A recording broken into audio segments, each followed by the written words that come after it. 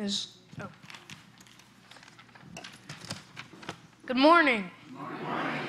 Hi, my name is Ben Selby. I am 10 years old, and I'm in the 5th grade at Eaton Elementary. I am so glad to be here this morning to welcome you to Children's Sabbath. First of all, I wanted to start our morning off with a joke or two. That's so funny. Did you know I was a comedian? Well, I am, and maybe even better than Pastor David. Just kidding, Pastor David. See, I already made you laugh. What type of car would Jesus have driven? A Chrysler. What animal could Noah not trust? The cheetah. Okay, now for the announcements. There will be a free shred event this Wednesday from 8 to 11 a.m. here at the church. Bring all your paper documents to be disposed of in a safe way. Our next Stars, Seniors Talking and Remembering the Seasons, luncheon is also this Wednesday at 11:30 a.m. in the Fellowship Hall. Sign up on the Deep Roots bulletin board. Lastly, the Stir Not Shaken Adult Social for the 30s to 50s Club, my mom and dad's age, will be Thursday, May 18th. The RSVP deadline is this Thursday, so please see the bulletin insert on how to RSVP. Don't forget to book those sitters. That's all I have today. Enjoy the service, and thank you.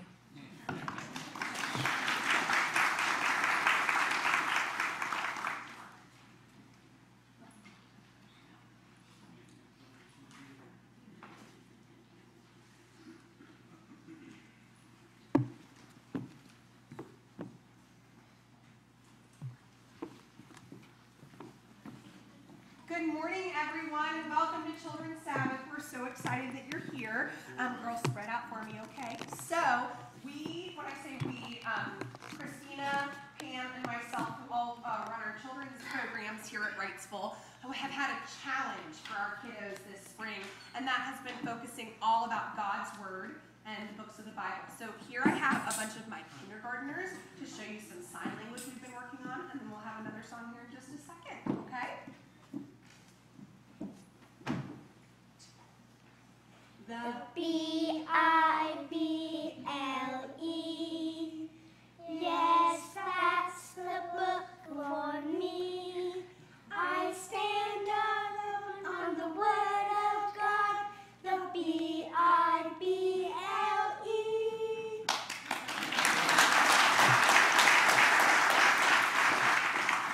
And now we're going to welcome up our 1st through 5th graders. This one's impressive, guys. We have worked on in Sunday school at Joyful for Jesus, which is our Wednesday night, kind of like youth group, but for our elementary schoolers. In children's choir, Wrightsville Remix, we have worked on the books of the Bible from Genesis to Revelation, and that has been our challenge for these kids, and you're going to be pretty impressed here. So go ahead and spread out, guys. Find some room. Ready? Genesis, Exodus, Leviticus, Numbers, Deuteronomy, Joshua, Judges, Ruth, 1st and 2nd Samuel, 1st and 2nd Kings, 1st and 2nd Chronicles, Ezra, Nehemiah, Esther, Job, Psalms, Proverbs, Ecclesiastes, Song of Songs, Isaiah, Jeremiah. Then there's Lamentations. It's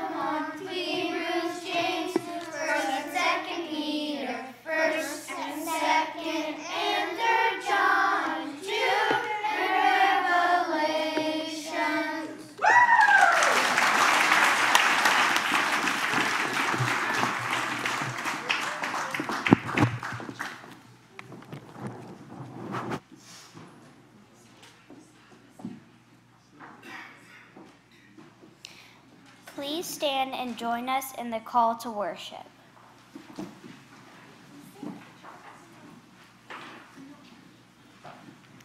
This is the day found in your bulletin.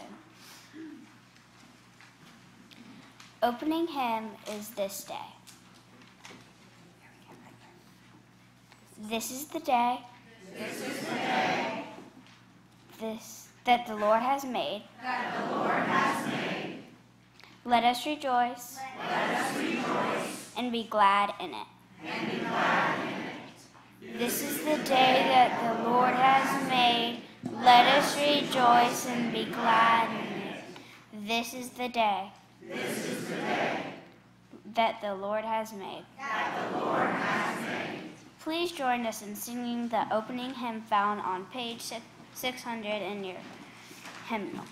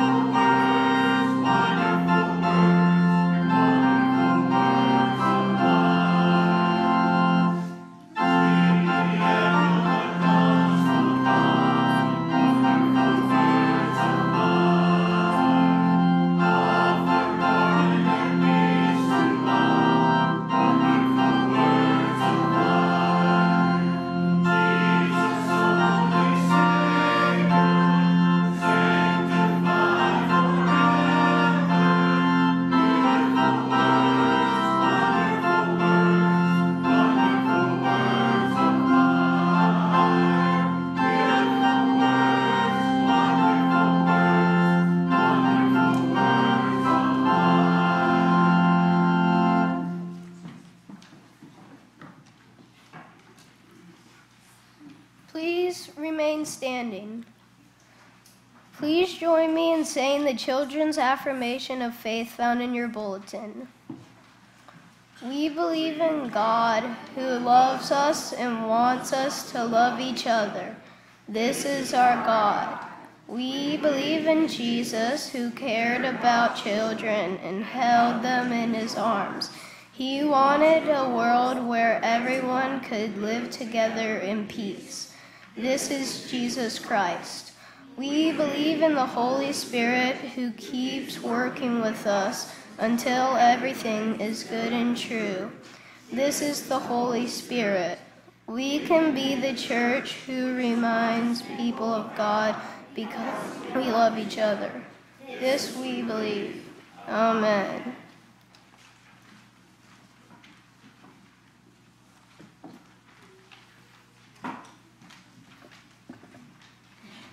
Good morning. We hope you are enjoying Children's Sabbath so far. Thank you for worshiping with us today. Now, please turn to your neighbor and pass the peace of Christ.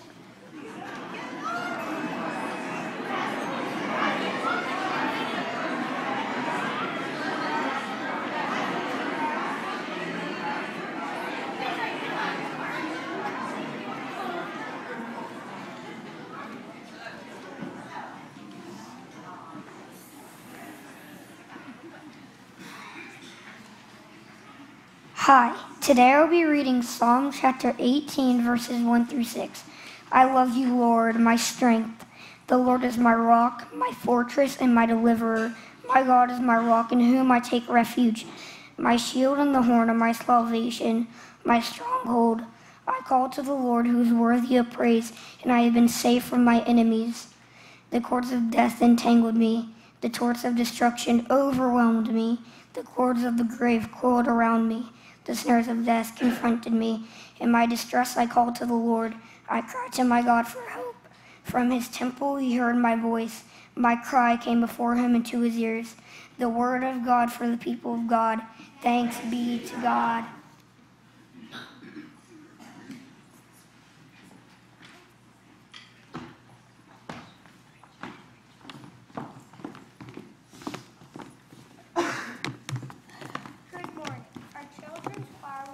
Singing a song for you based on the verse Luke 6:31, which says, "Do to others as you would have them do to you." We know this as our golden rule. Enjoy the anthem.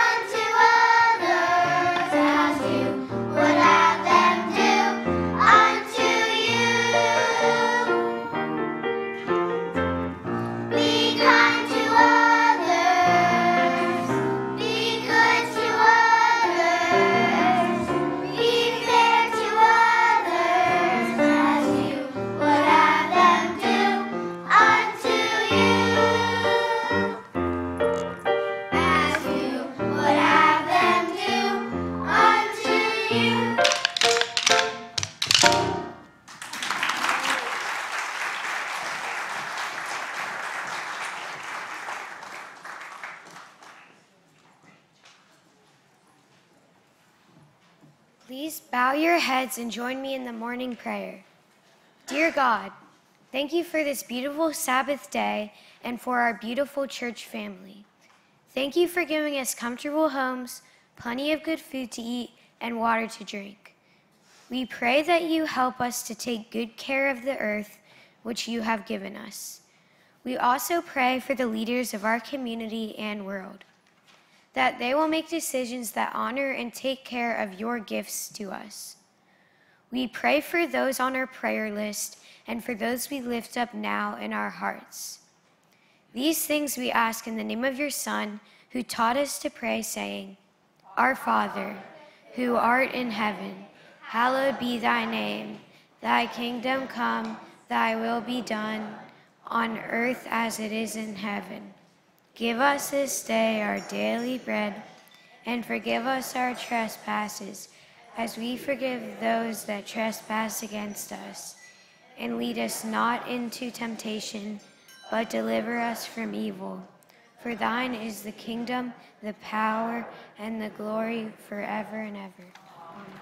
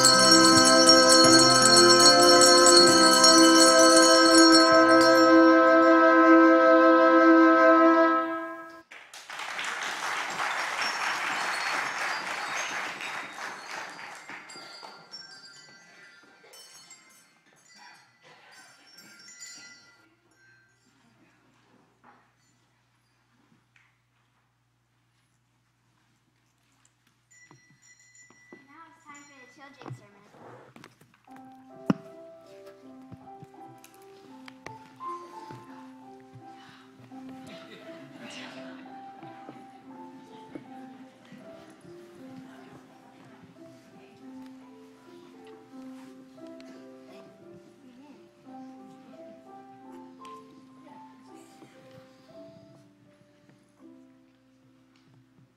This is one of my favorite books, The Cat in the Hat. Who knows who the main character is?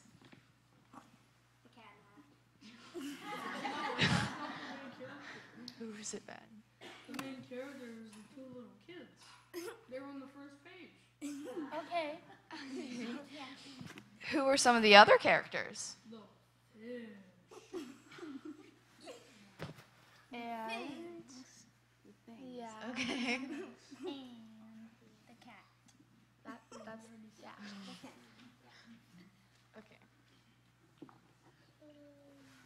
How do you know the Cat in the Hat is the main character? You can't answer. Because he's in the title. Okay. Yeah. Because he's funny. Okay. He's on all the pages on the book. Not all of you. He gets shown the most, talks the most. Yeah. He's on almost every page, right?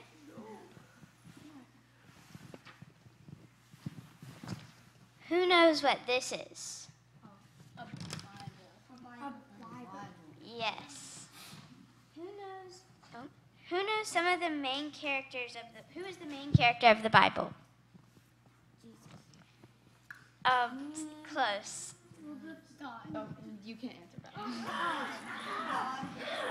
Yes, God. The Bible mentions a lot of people, but none of those people, not even Jesus, gets as much attention as the main character. The main character of the Bible is God. The Bible tells us how God made the world, how he led the people of Israel, how he sent Jesus to die on the cross for us, how he sent the Holy Spirit into our hearts to teach us, and how he's going to make a special place for us in heaven. The story of the Bible is all about God. Let's pray. Dear God, thank you for giving us the story about you. Help us to spend time reading it this week so that we can get to know more about you. Amen.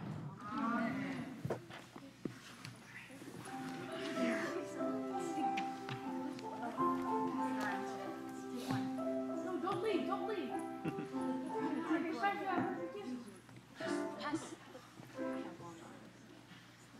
I think everybody's getting a piece of candy before they head back to their seats. I want to thank all of the children for leading us in worship throughout the day today. The music's been great. The readings have been great. Thank you all for your leadership. It's been fabulous. But I got to admit, there have been a couple of times in the last few minutes where I've really been humbled.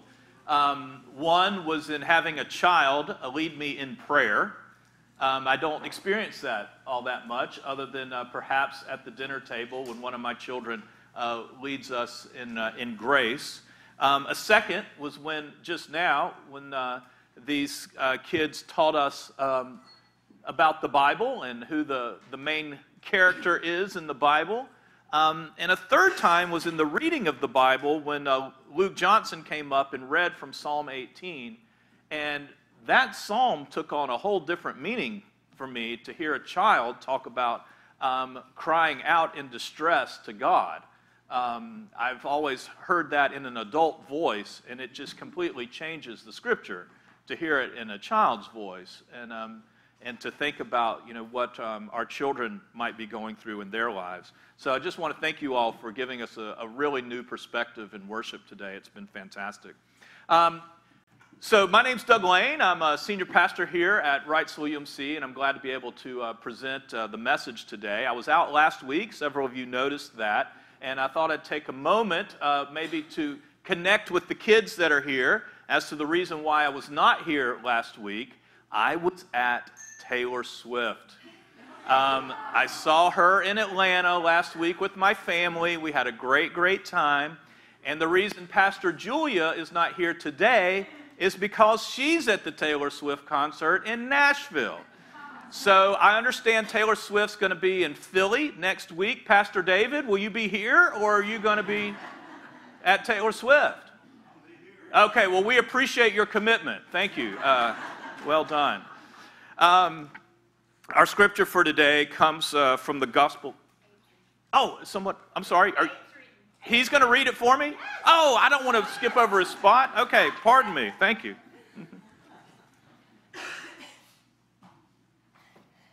The scripture lesson for today is from Mark chapter 10, 13 through 16.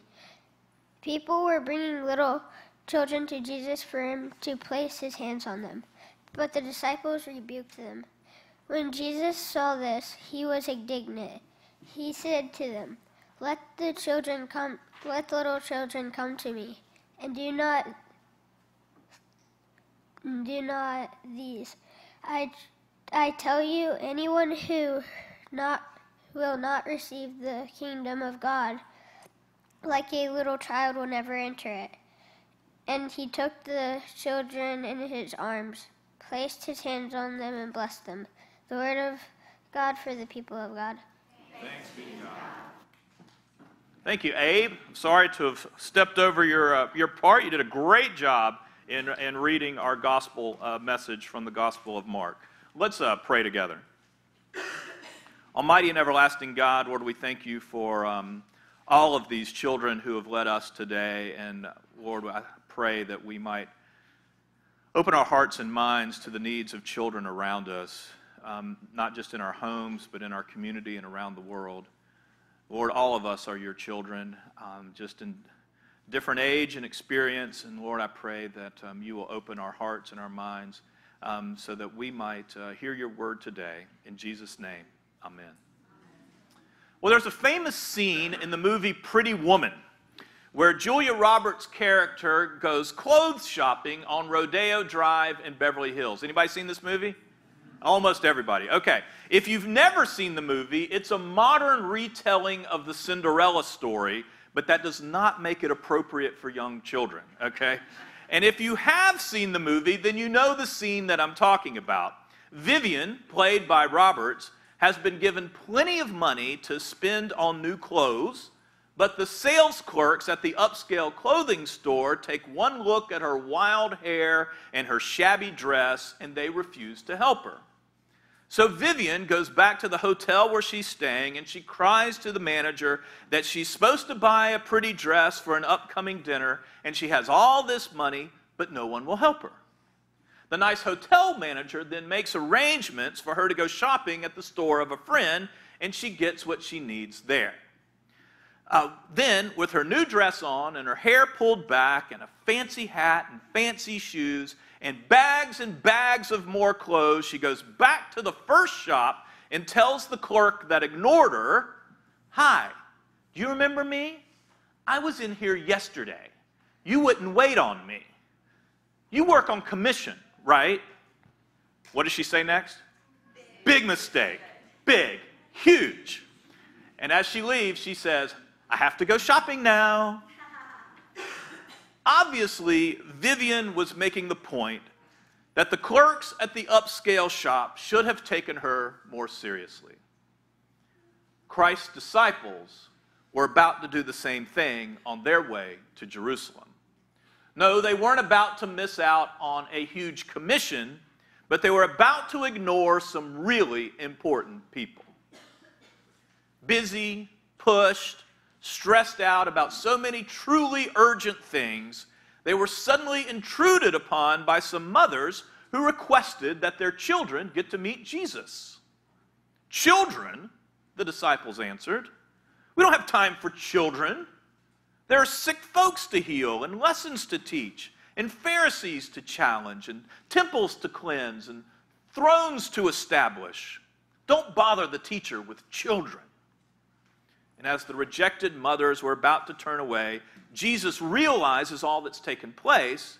And the author Mark says, when Jesus saw what happened, he was indignant and said to them, "Let the little children come to me. Do not hinder them, for to such belongs the kingdom of God. Truly, I tell you, whoever does not receive the kingdom of God like a child shall not enter it." And then he took them in his arms and blessed them. The disciples almost turned away the very ones whom Jesus called closest to the kingdom of God. It impresses me on reading this story that Jesus took time to laugh, hug, and play with little kids. We could have included this scene in our Lenten sermon series, for he was on his way to Jerusalem. He was embarking upon the final episode of his mortal life. He was on his way to the cross. And one would think, with all of that looming before him, that he would not have had time for children. But there was something about children that was close to the heart of Jesus. There's something about children that ordinarily gets close to the hearts of all who follow him. Now, we clergy, we usually do our best to steer clear of cliches. They're weary, they're worn, our congregations have heard them all already, And a lot of them are actually directly opposed to Scripture. So it's best to avoid them when we can. However, when the topic at hand is children, there's no getting around the use of cliches because one by one, they can be true. Like, children really are our most precious natural resource. You've heard that. Or the children are our future. Or better yet, children aren't the future, they're the present. Well, according to the Food Bank of Central and Eastern North Carolina, more than 12,000 children in New Hanover County are food insecure.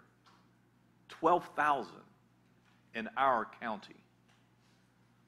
I spoke with a social worker from New Hanover High School to prepare for this sermon, and she told me that district-wide we have more than 1,000 children right here in our county who do not have permanent housing. 1,000! Now, that doesn't mean that they're sleeping under a bridge, but it's often the case that they're sleeping on someone's couch because they don't have a home of their own. The Center for Homeland Defense and Security keeps a record of school shootings. When I graduated high school in 1989, there were 19 school shootings in America, which is 19 too many. When my daughter graduated high school last year, there were 302, including one that she witnessed from just 15 feet away. Suicide's now the second leading cause of death for teenagers in America. Dennis Campbell, the former dean of Duke Divinity School, is unquestionably accurate in his assessment that we are guilty of giving our children too much to live with and not enough to live for. Our most precious natural resource. And yet, look what's happening to them. Maybe those things aren't happening in your home, but does it happen to anyone we know? The school shooting at New Hanover did. Your kids and grandkids probably have a bed to sleep in and plenty of food to eat at night, but that's not necessarily the case for their classmates. Children need and deserve the very best we have to offer in protection, nurture, education, role modeling, in the allotment of our time, in the sharing of our faith, and in the generous provision of our love. Jesus took them in his arms and blessed them. There's something about children that's close to the heart of the Savior and should be close to the heart of all of us. But another important consideration not to miss this day is that not only do children need us, but that we need them. There is a tremendous amount that we mature, sophisticated adults can and should learn from kids. The disciples thought they knew all about God and God's will and God's love, but Jesus told them, whoever does not receive the kingdom like a child shall not enter it. Or as another translation phrases it, except you believe with the faith of a child, you shall have no part in the kingdom of God. In other words, said Jesus, no matter how skilled or erudite these disciples considered themselves, the children are closer to the truth than we are. They still had a lot to learn from children. And that's not really changed that much from Jesus' day to ours. For example, we learn about trust from children. There's not 1 ounce of doubt in a child's mind that mommy has magical special powers and really can kiss that hurt and make it all go away. That's trust that transcends logic. Absolute confidence in the protective power and unfailing love of a parent. Jesus said that God is enabled to do far more with our lives if we experience the same sort of trust than we could ever lean on ourselves. Doubt, it builds barriers, but trust in God opens doors. Except you believe with the faith of a child, he said, you will limit what God can do with your life. Except you trust with the faith of a child. Children also teach us a great deal about faith as well. A pastor friend of mine posted that during her very hectic Holy Week, her platter was extraordinarily full with church activities. There was a Maundy Thursday service to plan, a Good Friday community service the very next day, a sunrise service, and most of all, there was a challenge of getting ready for Easter Sunday with multiple worship services that'd be followed immediately with a family trip to the grandparents. All throughout the week, she kept on talking about Easter plans and Easter services and Easter this and Easter that. And then one evening at dinner, it was her 5-year-old's turn to say grace.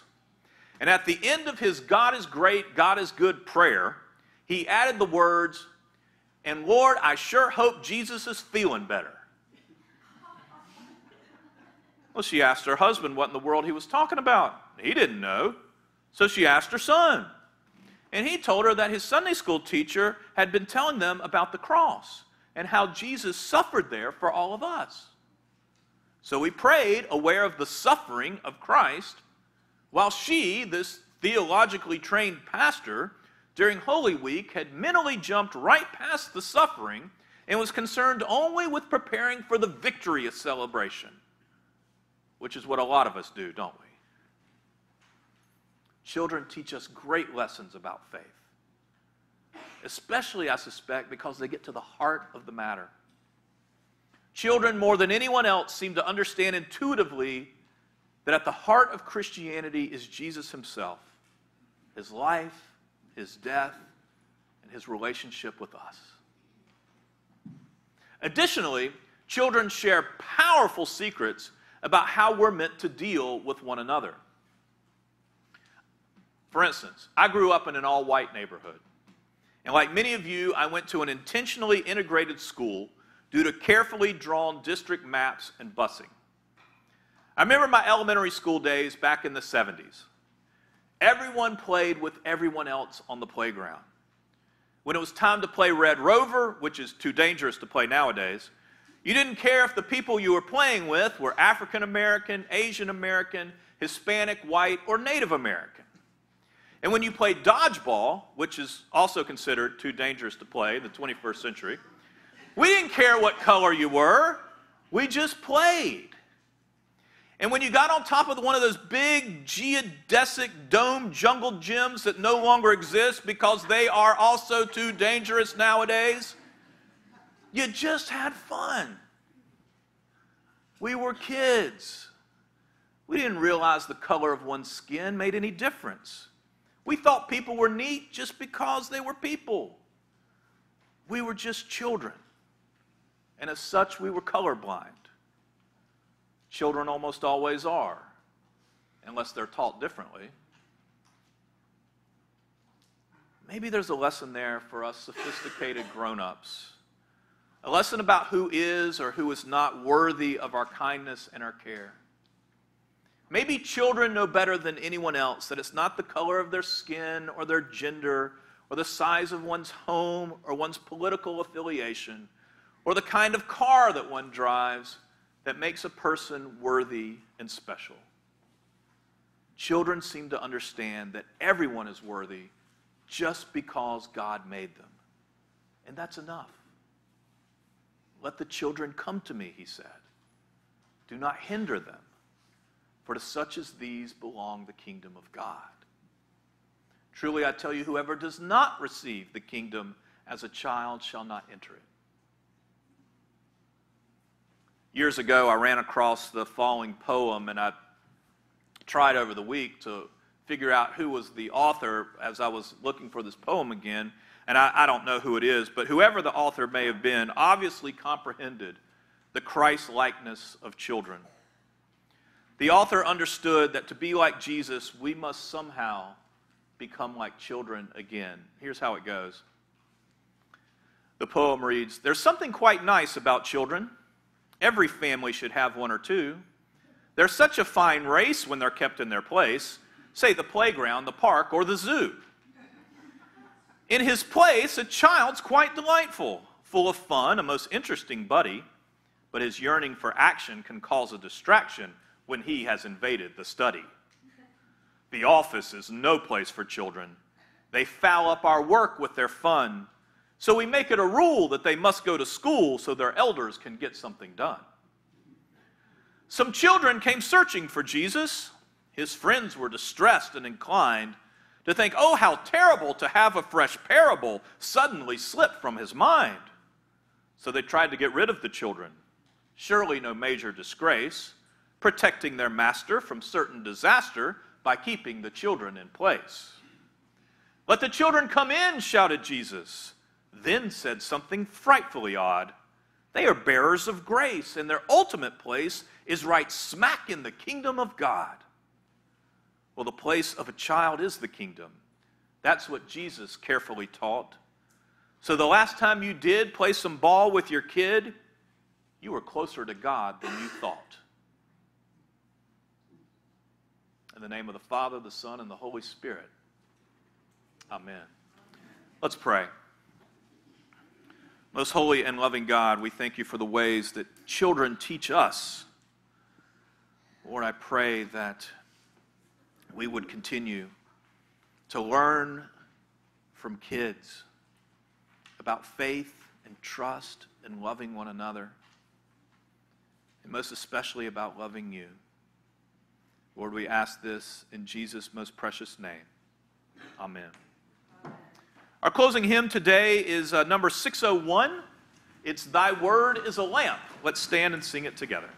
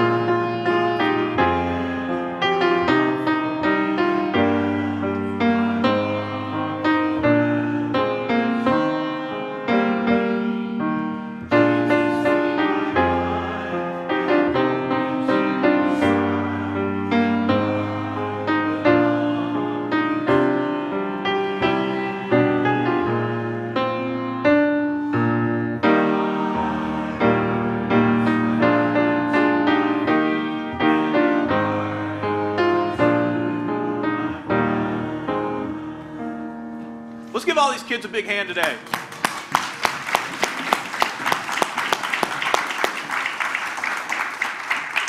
And I think sending us out will be some of our fifth graders who are going to be moving on from Children of Joy into 412 youth group next year. So we look forward to hearing you as you dismiss us today. But for our benediction, I just want us to remember what it's like to be a child and to have that faith and trust in something greater than ourselves. And that maybe we might be that kind of innocent people that experience God's love in our own lives and are willing to just willy-nilly share that grace with others. Go forth in peace, knowing that you too are God's children.